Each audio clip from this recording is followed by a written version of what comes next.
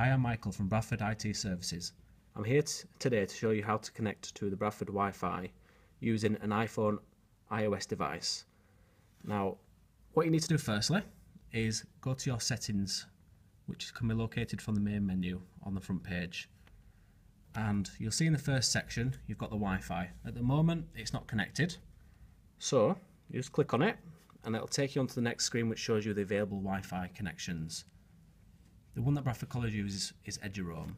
So you want to click on Eduroam and you are presented with a username and password. Now, if you don't know what your username is, it can be found on your Bradford College ID card, just at the bottom. It's an 8-digit number. So we'll firstly just type that in. So I'll use mine. And the mistake people make is they just try to connect with that number.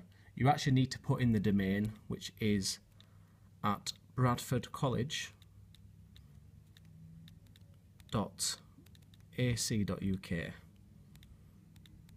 Otherwise it won't work.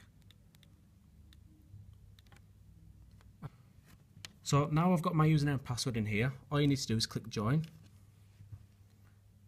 and it'll come up with a certificate.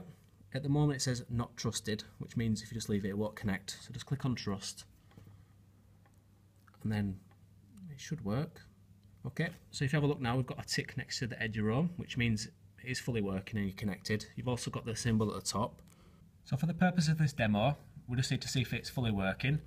So you just need to go back to your main menu and go onto your internet. So normally with iPhone it is Safari, so we'll click on there and just type in any website. So we'll just use Google.